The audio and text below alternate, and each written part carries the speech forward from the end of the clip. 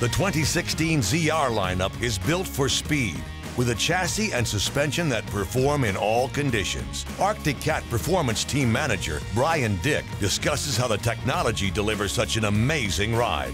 In 2008, I became project engineer on the race sled, and that was my primary objective at Arctic Cat, was to develop a new race sled, both for snowcross, cross country, and some use in enduros. And that gave me the opportunity to really both test my racing abilities and bring it back to the engineering, and then take those systems that we developed for that snowmobile, and that's what we ended up using, was the 2008 through 2011 race sled as a development tool to help develop the 2012 Procross chassis.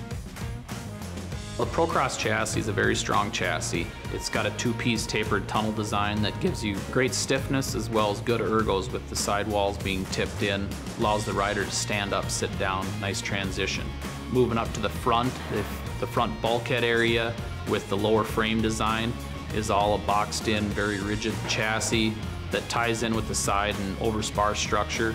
So all in all those components bolted together box the Procross chassis in and make it very durable, very rigid, and lightweight.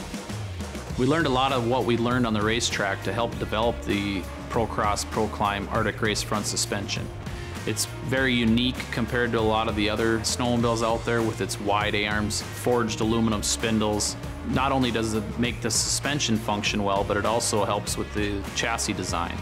So with the wide spacing, what it does is it allows the suspension linkages and all the joints, if there's any bit of clearance, which every bushing axle has to have, having the upper and lower arms spaced further apart keeps a tighter suspension system overall. So that's one of the big advantages with having that upper and lower arm spread apart as far as we do. Slide action suspension's been around since early 2000s. It was developed on the racetrack with Russ Ebert, Kirk Hibbert. They raced it for quite a few years in development. It's got a great geometry to it in the sense and how it functions. It's the only coupled suspension in the industry that allows you to control transfer but yet maintain full front arm travel. So that's the big plus with that suspension, is that how it slides in the front arm as it couples up in the rear and maintains the front arm travel, but yet still gives you good cornering. Winning performance built into every 2016 Arctic Cat ZR.